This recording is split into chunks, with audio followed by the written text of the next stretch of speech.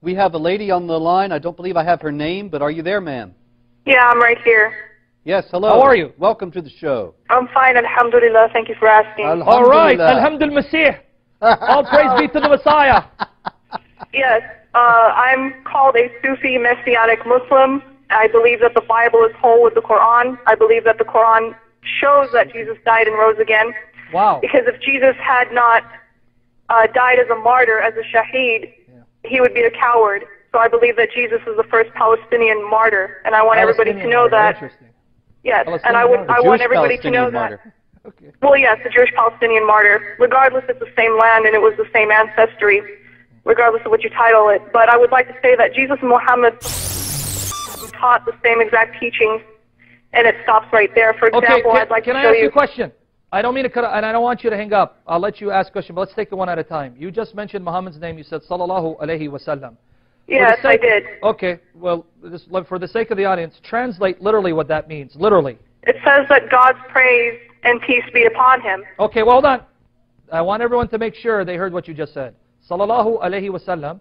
God praise and peace be upon him. So I have two questions. God praising his name does not mean God worshiping him. You didn't let me make my comment. Excuse me, please. Because I've heard your comments millions of times, and I came mainly to be heard Do I have to for mute my own sake. Do we have to mute you if you're going to talk over me? You don't have to be rude. Okay, Nobody's being rude. All right, can we mute her because she's being disrespectful? I know you're scared for me to ask questions. Don't be afraid, because truth has nothing to be afraid of. So let me ask the two questions. Number one, I didn't say Allah worships Muhammad, so don't distort my words. I'll give you $1,000 where you show me anywhere where I said Allah worships Muhammad. Here's my question to you. Number one, why does your prophet need for you to pray for his peace if he's already in a state of peace? Can you show me anywhere in the Bible, because you said Jesus and Muhammad brought the same message. Show me, well, hold on. Show me anywhere in the Bible where we're commanded to pray for the peace of Jesus. On the contrary, Jesus is our peace and he prays for us. Why do you need to pray for your prophet's peace if he's in a state of peace? And secondly, who does your God pray to when he prays for Muhammad? Go ahead. I would like to say that the Quran and the Bible have parallel teachings. No, wait a minute. What about the question? Questions, please. Can you answer my questions? Who does Allah pray to when he prays for Muhammad? One silly question. I came to prove a point. The point I want to prove is hold that on. I'm sorry. they have This is the not same a program for your agenda. You called in. We're going to interact. I asked you two questions. Answer them, then you can ask me questions. Let me repeat the two questions which you're trying to dodge. Since you said Jesus and Muhammad came with the same message, can you show me anywhere in our scripture where we are to pray for the peace of Jesus? You won't find it, because Jesus is the one who prays for us and he's our peace. So why are you praying for Muhammad's peace if he's in a state of peace? Secondly, who does Allah pray to when he prays for Muhammad? Two basic questions. Please answer them, because this is not a program for you to spread your agenda. Let's interact. So answer those two questions, please.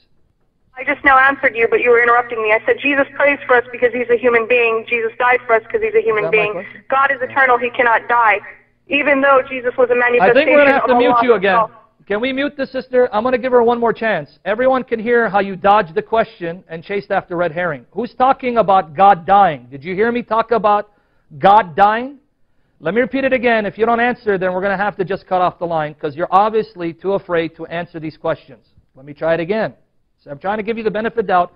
You sincerely believe what you're saying, and you're going to answer to educate me. Did I say anything about Jesus being God? No. None whatsoever, right? Not a bit. So that red herring won't wash with me. I bear witness. That's right. You bear witness. There's okay. Jesus prays for us. We don't pray for his peace. That's my objection. If Jesus and Muhammad taught the same message, why do you have to pray for the peace of Muhammad if he's in a state of peace when no Christian prays for the peace of Jesus?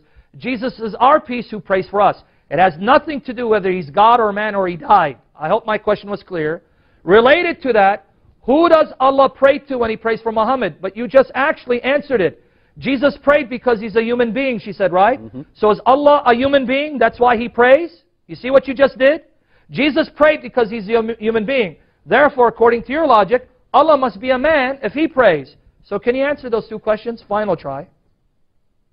You, because talking over somebody does not prove to be correct. You want to do In our culture, we do not disturb the dead.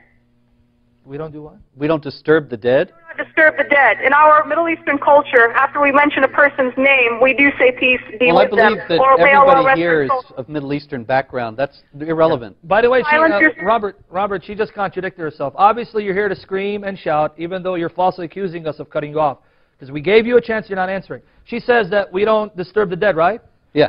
I'm afraid to ask her this question. She's not going to answer me, Robert. I know the question you're going to ask. Okay, so if you don't disturb the dead, so then in tashahhud, when you pray 5 times a day, do you not say, Assalamu alayka?